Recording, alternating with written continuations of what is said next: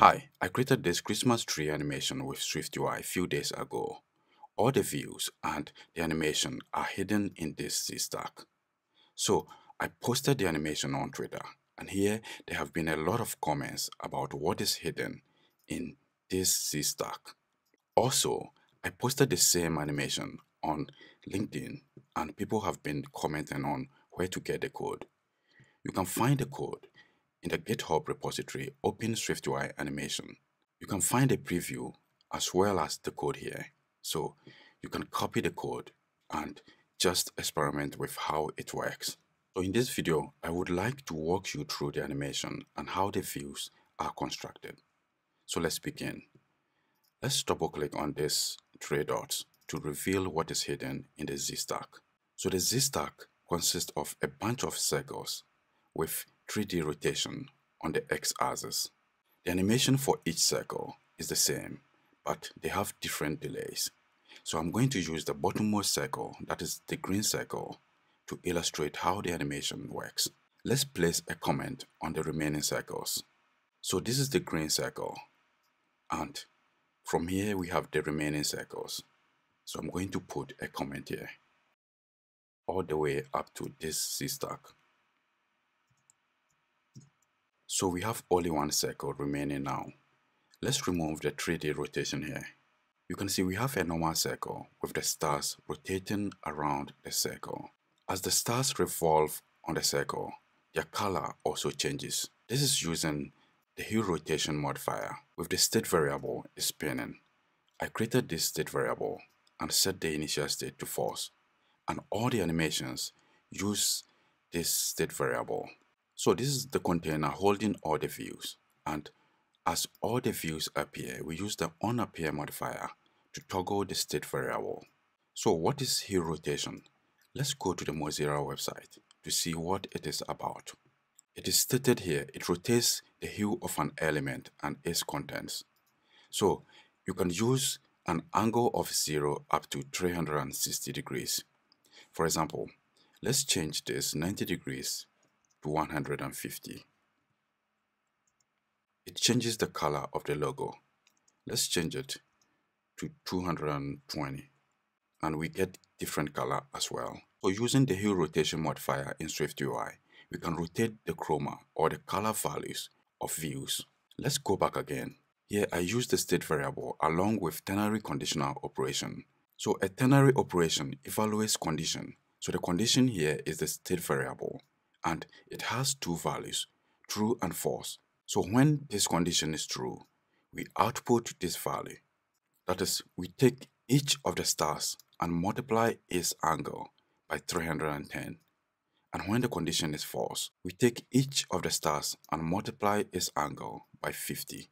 So if I put a comment here, as the stars are spinning on the circle, their color don't change at all. So this is how to use the hue rotation modifier to rotate the chroma of views in SwiftUI. Let's move on to the next. To get the stars to spin on the circular path, we need to use offset and rotation. Let's remove this offset, for example, and place it below this rotation effect modifier. We have all the stars, but they are now positioned at one location and they just rotate at one particular location. So to move them apart, we can use the rotation effect. So let's copy this one and place it below the offset. To be able to move them apart, we need to place the offset above rotation effect. So if I place it here, you can see we have the 4 stars separated, but they all rotate at one location. We can also add more stars, for example, changing this to 8. And now we need to change the angle of rotation. So let's change this to, for example, 60. You can now see we have more stars on the circle, but they rotate at the same location. Let's press Command and Z to undo the change. We need only 4 stars. So to make them move along the circle, we need to use offset rotate. That is what I said in the beginning of this video.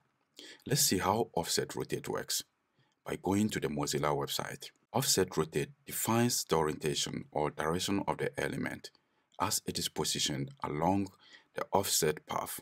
So you can see here, this makes it possible for the object to move along the path. And as I said previously, to be able to do that, we need to place the rotation below offset. One other example can be found on GitHub. Here I use the same thing to move the pencil icon along the circle. So you can see we have the angle of rotation here. The initial state of the animation is set to 0. When the view appears, I set the angle of rotation to 360 degrees.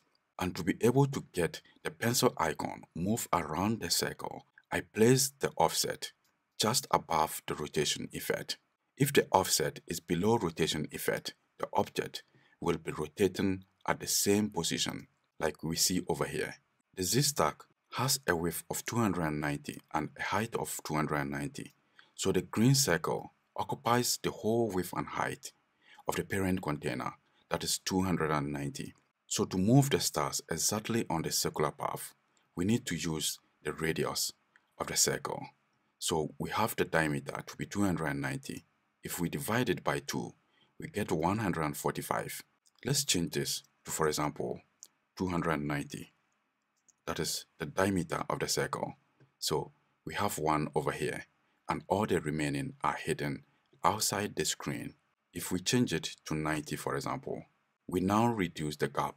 We can also remove the negative sign, and it works in the same way, or we can use the X offset as well. So let's change it back to as it was by pressing Command and C. So let's remove the rotation effect here because we don't need it again. And since we want the stars to move along the circular path, let's remove the offset from here again and place it above the rotation effect. Then we can now apply the 3D rotation as well. At this point, we set the 3D rotation angle to 60, and then we set the X coordinate to 1 and the remaining coordinate Y and Z to 0. This is the same for all the other circles. The last thing we will do here is to change the number of stars. Let's change it to, for example, 12. We don't see any difference because we need to change the angle of rotation as well. So let's use, for example, 30. So this is how to create the Christmas tree animation with SwiftUI using basic rotation techniques. In another LinkedIn post, I added the effects library to create New Year Eve's fireworks animation. With the effects library, you can add effects such as snow, fireworks, and confetti to SwiftUI views. So in this post, this is how the final animation looks like. I added fireworks animation to the Christmas tree animation I showed previously. So to integrate the effects library with your app, you can go to the GitHub repo, effects library. With this, I will end here. Thanks for watching this video.